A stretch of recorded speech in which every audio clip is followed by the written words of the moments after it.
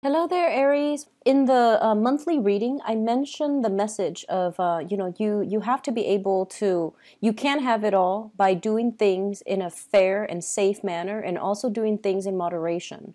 So the message regarding moderation and taking things in strides, taking things in small doses, that message is coming back up for reexamination. So I feel that this is a pertinent message for many of you. What I feel happening is a lot of you guys are very, very social creatures. You thrive in a very dynamic environment, and you need a lot of interaction from a lot of people in order to feel, like engaged, in order to feel very emotionally fulfilled. And I feel what you have realized over time is that you tolerate a lot of people and their quirks, and you also tolerate people with differing opinions, with differing, agendas.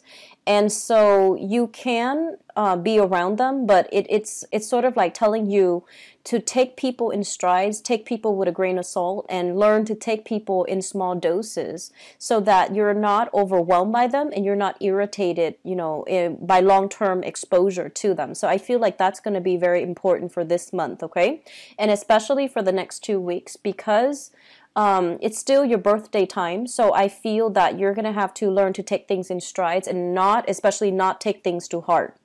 What I feel happening is a lot of you are dealing with an air sign. So this is an Aquarius, a Gemini, or a Libra. For some of you, this is a romantic partner, and for others, this is a family member.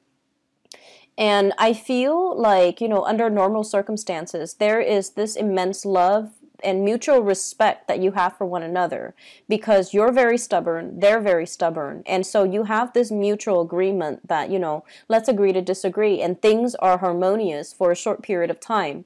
And then you interact for a really long period of time, and then conflicts start brewing between you and this other person. And next thing you know, they say something that might be construed as, offensive, and then you have your guard up, and then it escalates into conflict. And so you're going to have to like emotionally moderate yourself, and you're going to have to kind of protect your energy around this person. So that means, taking them in small doses, okay?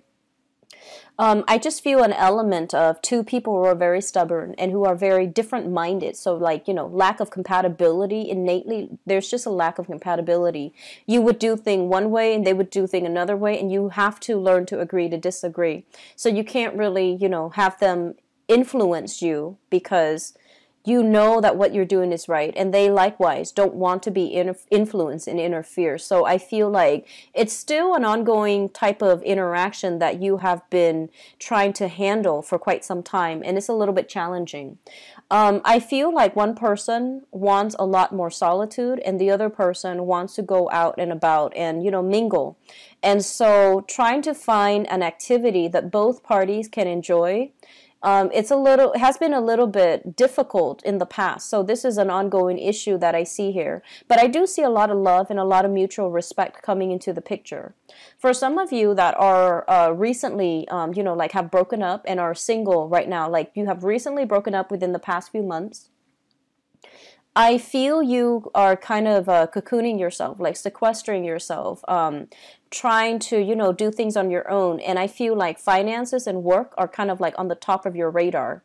Meaning you've, skipped a lot of outings, mainly to put in overtime at work.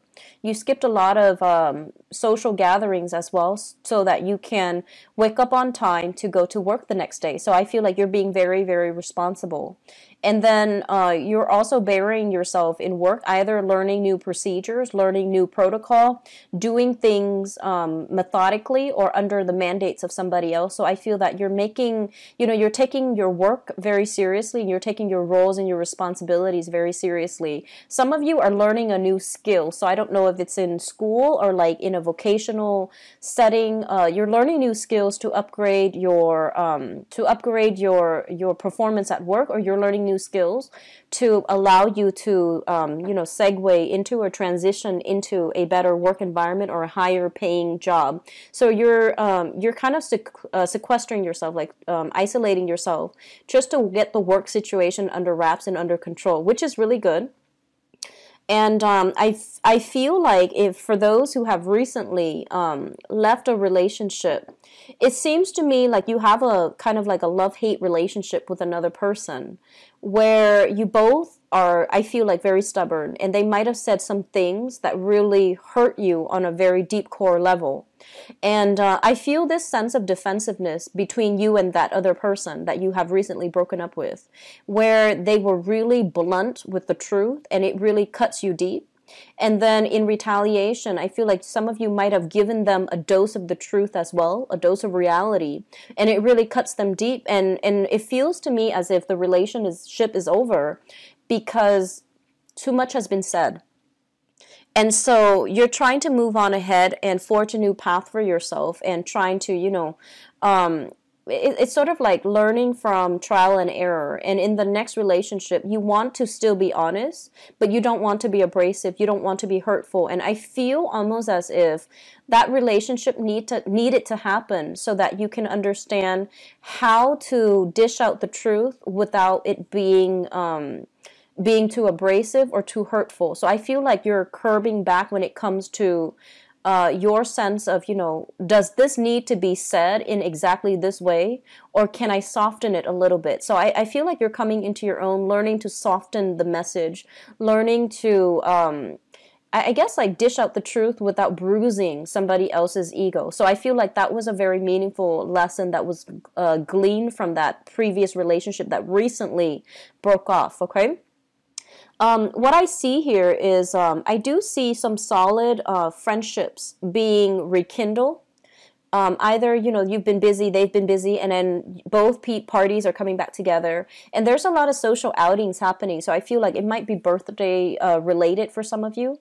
I also feel a lot of soulful, like heart to heart conversations that you are having with friends. I see a lot of friendships coming in, maybe because you're at the tail end of a relationship like recently, or new friendships being forged here. And I feel like a lot of reconnecting with old friends, reconnecting with people that you have been estranged from for a while now. So I feel like a lot of it might have to do with the fact that, they're really urging you to take people in small doses so that you don't overdose on, too much together time and then the conflicts start brewing. So they say to get out of there and keep your distance a little bit as soon as the conflict happens so that you can maintain that friendship without, saying without like having too much said. Okay, so I feel like you're taking a step back, you're doing things in moderation.